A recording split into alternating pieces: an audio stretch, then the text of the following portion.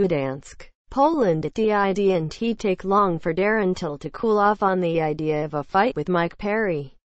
Although the red-hot prospect did everything but sign a bad agreement in the moments after stopping Donald Cerrone, 32-10 MMA, 19-7 UFC, at UFC Fight Night 118. Till, 1-6-0-1 MMA, 4-0-1 UFC, shrugged his shoulders at the potential booking when asked about it during the post-fight press conference. I didn't call him out, Till said of Perry after his first-round knockout at Ergo Arena, which hosted Saturday night's UFC Fight Pass streamed event. Perry said Cowboy was going to beat me on Twitter, and I said he wouldn't.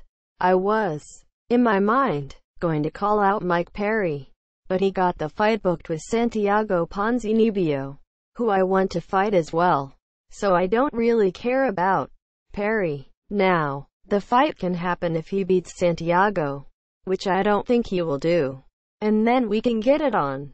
But he has a fight right now, so I don't really care. Perry might care a little more. After jawing with Till cageside, he happily targeted Till as his next victim after the Dec.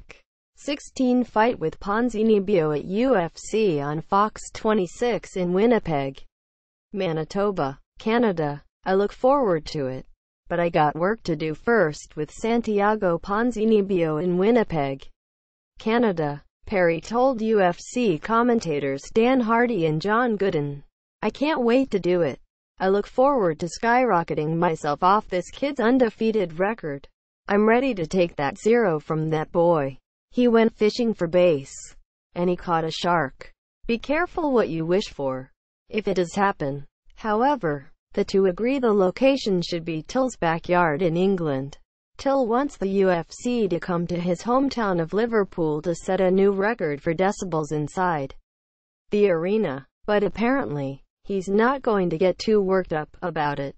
A 1-month break is his immediate plan unless the promotion comes calling for a big end-of-year opportunity. I'd fight every weekend if I could, Till told MyJunkie. I used to fight every 2 weeks. But right now, it's different. You have to be smart. My manager said he doesn't want me to fight again this year. He said he wants me to have 1 month off. Maybe he'll have 1 month off, get blathered a few times, and we'll see what the new year brings. But if the UFC says they'll give me a fight in December, I think he'll beg my coaches to take it. In the meantime, Till won't follow in the footsteps of other contenders who called for a title shot immediately after a huge win. Although Cerrone put a huge feather in his cap and undoubtedly will bump him up the rankings, Till said he'll patiently work his way to the top of the division. There's so many more guys in front of me, said Till, who's currently unranked in the USA Today Sports MyJunkie MMA welterweight rankings. While Cerrone is no 10, they need the shot first. And then when I get my shot, I'll just take the champion out. But I'm certainly closer. I'll ask for the title shot when I take the no 2 guy out. That guy should be a lot closer following his one-sided beatdown of Cerrone.